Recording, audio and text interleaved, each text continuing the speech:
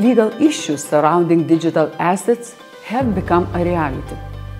Defining the concept of digital assets, determining ownership, valuing digital assets, enforcing digital assets, especially when a person moves from one country to another, all have practical implications. I am very happy that the law faculty of Vilnius University invites us for discussion about all these practical issues and find the solutions which could be applicable at the national and international scale.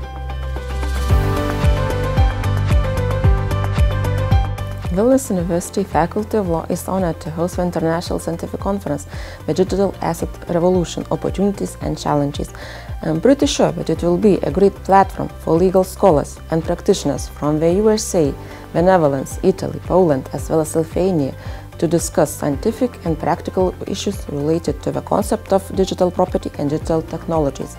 I'm also really happy that our PhD students and young researchers will have a possibility to present the results of their ongoing research. See you all at Vilnius University on the 12th of October.